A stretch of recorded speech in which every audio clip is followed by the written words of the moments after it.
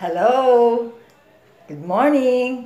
Today is Sunday here in the Philippines. It's already 10 o'clock a.m.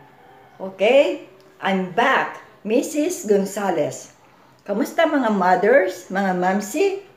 Let us continue our lesson. I'll review again the phrases, parirala. Pinakilala ko sa inyo ang. Asan yung ang? Ito. Ikinakabit sa salita para maging parirala. Ang bibe. Ito na, ang parirala. Ang bibe.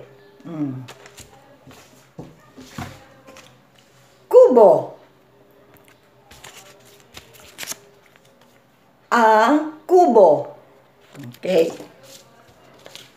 Pagkatapos noon, ay naandito na sa isang papel. Pababasahin ang mga bata.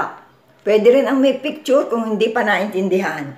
Ang baka, ang kubo, ang bibe. Okay.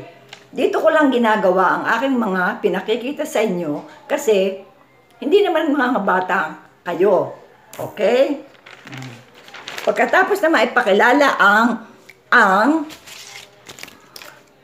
magdagdag tayo ng mga katinig kasi kakaunti pang napapag-aralan nating katinig. Letter B at letter K.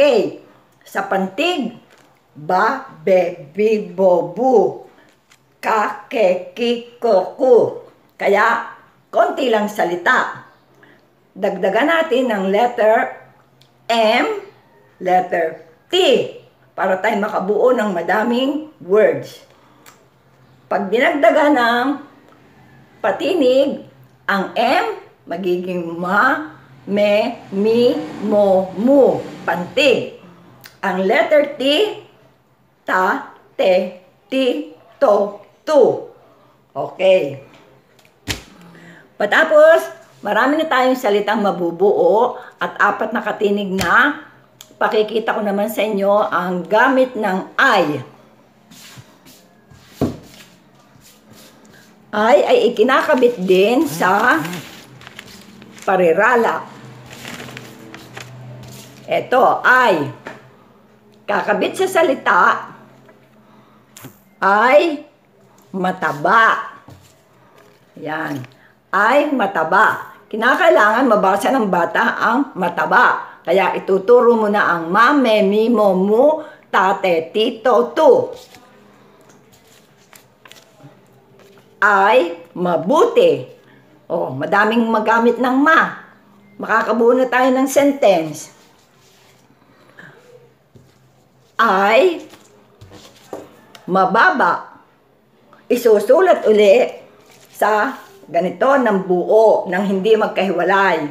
Pagkatapos dito naman,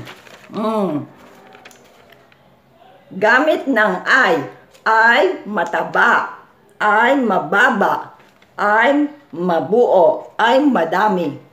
Ipababasa ito sa mga bata. Pag dalawa ng phrases, ang at saka gamit ng ay. Ang susunod naman, pwede na tayong gumawa ng sentence, ng pangungusap. Dahan-dahan, huwag kayong magmadali. At napakadami, hindi yan kaya ng bata na mabilis. Binibilisan ko lang sa inyo para naman madami kayong ma-review. Dahil ang tagal na natin sa pantig na ka, ke, ki, ko, ku, ba, be, bi, bo, bu. Kaya dinagdagan ko ng 2. Ma, me, mi, mo, mu, tate, tito, tu. Okay. That's all, mga mamsi. Okay, dahan-dahan. Pag wala kayong ginagawa, maggupit na kayo ng mga tarheta. Hindi pwedeng libro. Mahirap ibuksan ang libro. Maganda lang basta dadamputin at nakaready na sa table. Okay, mga mother? Okay. That's all, and don't forget to like and subscribe your teacher.